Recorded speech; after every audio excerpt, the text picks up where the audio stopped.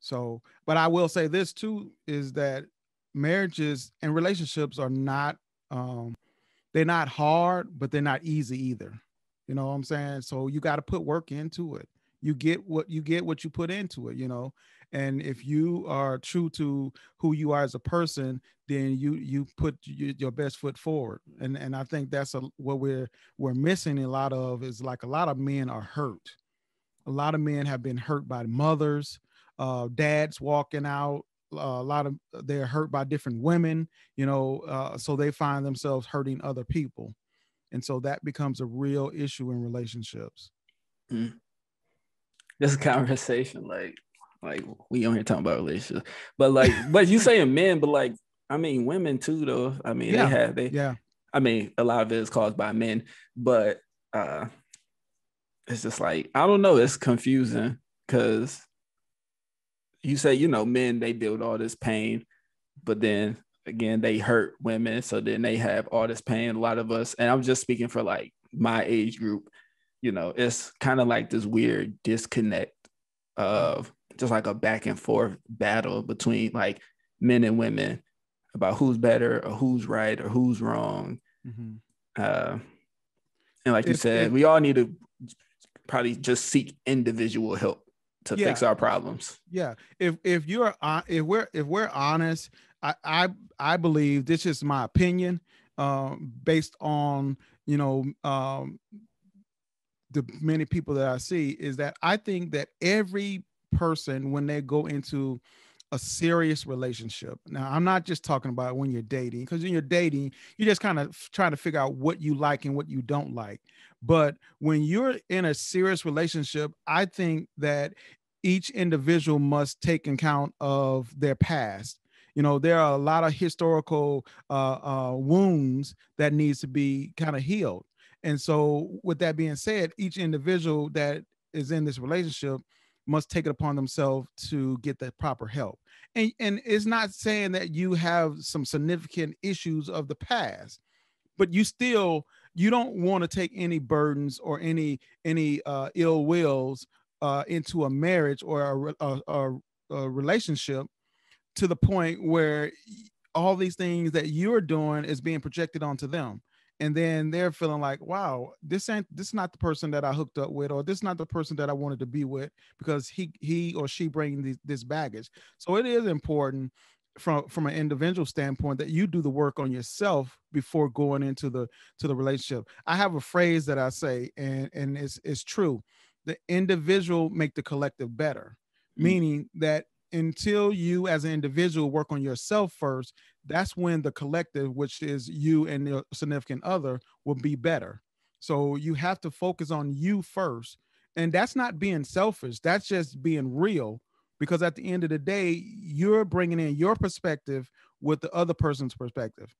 Now, you tell me, how many times do you think that you're going to hit a home run and say, okay, my perspective is just like that person's? It's not. You are both uniquely made and created. So guess what? You're going to have different views. And that's where the trouble comes in as well, is that when you got two conflicting views, who's right or who's wrong, what you were saying is that we have to have a compromise. We have to figure out where the line is drawn. We have to set boundaries of what we're going to do. We're going to have to agree to disagree, or we're going to have to agree. But I always say this: if it's going to risk the family, then you do what's right for the family versus what's right for you as an individual. If it's not right for the relationship, then don't do it.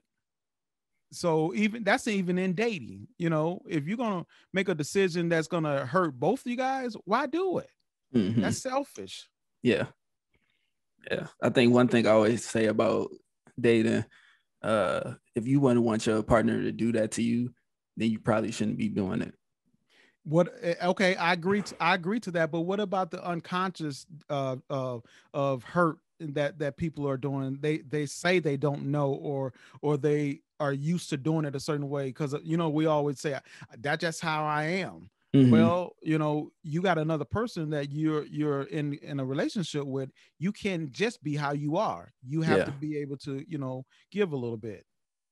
At that, when you're talking about that, I feel like the person they don't know any better, or or like you said, kind of like stuck in your ways. But if you see that your partner is not receptive to that, or that's not something that they like, then yeah, you need to fix and make those changes so you don't have to continue to hurt them.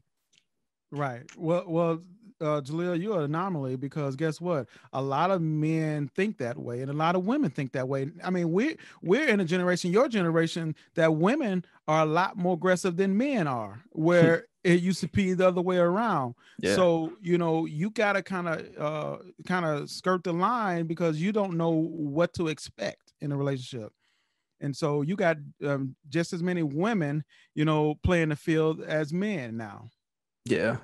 I You mean, know. I don't see an issue with that though, to be honest. Hmm. Like if you single, then whatever you do. Like that's your business. So whenever Right. you ready to settle down, then settle down. But if you single, because like you said, men, we out here doing whatever we want. So why can't a woman do whatever she wants? I agree. I agree. I agree. But when in terms of us talking about a serious relationship and a possibly a marriage, you have to consider that other person, even if you're playing the field, because that hurt is a deep hurt. It's a deep cut, and a lot of people can't handle that. And that leads to a lot of depression, a lot of anxiety. Just last week, one of my clients was struggling with getting back into another relationship because of the way the last one was, and had more apprehension of if they felt like the next person would feel the same way that they felt, because this person was supposed to love them and this person was supposed to be there for them, but when they broke up, that person went back to the life that they knew. Mm-hmm. And so in turn, that person was like, well, did you really change, and did you really love me? And so there are a lot of questions that are asked when you have these type of relationships, and so you definitely have to be careful with dealing with that. So, but let's talk about the fact that how your parents can influence or shape your view of relationships. How your parents can shape the view of your relationship, of relationships, period. I mean, it's pretty much everything. I think your parents shape. I mean, your parents shape everything that you are as a person. I feel like, but just like you said, most importantly, relationships. Uh, just depending on how they move. I mean, if you're talking about abuse or cheating, abandonment, yeah, it's so Yeah. many different ways you can go with that. Right. And I will say, because I'll put myself out there a little bit, that um my upbringing, being raised initially with my mom and then going to live with my grandparents, um, I seen a different side of relationships. And so it was kind of hard for me to really understand what a healthy relationship looked like. And so my grandparents, they was married over 50, almost 60 years, but they didn't sleep in the same room. So I'm like, me as a young man, I'm like, if you marry, I'm thinking you're supposed to sleep in the same room. And then you got I had 14 aunts and uncles, and more than a half of them have been through a divorce before, or a broken relationship. So for me, the odds were against me to have a healthy relationship and a healthy marriage. And so what I did was I messed up early on in my marriage, but I had to get it right. And so, because my mind was made up, it's like, okay, I don't want to fall victim to what my aunts and uncles did, or my grandparents did. I wanted to do something different, and I wanted to be able to show my kids something different as well. That this is what a healthy relationship looks like. This is what a healthy marriage should be.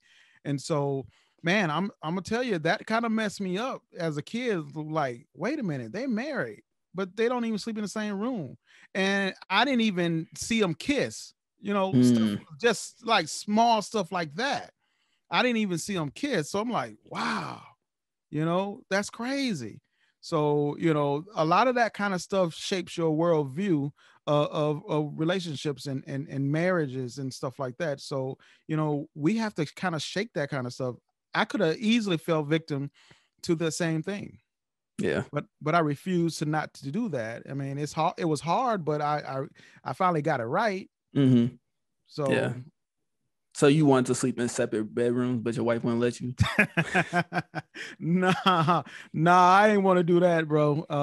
Nah, I didn't want to do that. I just made, again, I was young and I made some stupid mistakes. I mean, I'm talking about stupid mistakes. So that's because too, I hadn't really, when I got with my wife, I hadn't really fully got a lot of the things that I was used to doing out.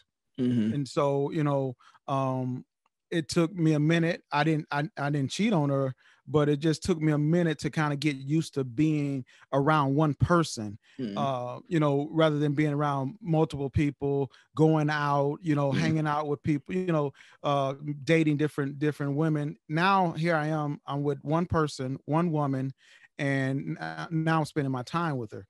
And so, it was different for me. And so, I realized that at an early age, that I just didn't want to play the field. It just is, it wears you out, man. I'm telling you.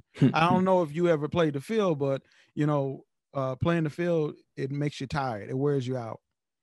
You got to play to every aspect of the dating game. Hey, get it how you live. But literally, like, now, see, my issue is I'm very I guess independent, if that's what you want to call it, where I'm just so used to just kind of being by myself all the time. And just if I need to go do something, I get up and go. If I need to go to the mall, I get up and go.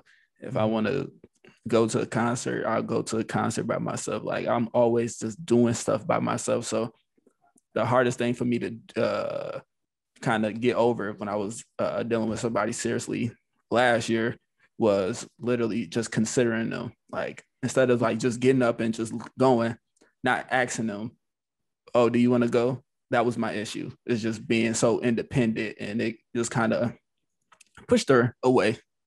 But looking at it now, though, I mean, it sounds like you've grown and understand. So looking at it now, do you still feel the same way, or you're open more to kind of still consider the next person that you get involved with? Oh yeah, I mean, if I wanted to work, I have to consider the next person. Okay. Yeah, the next person I date, I have to consider them. I can't just think about me all the time.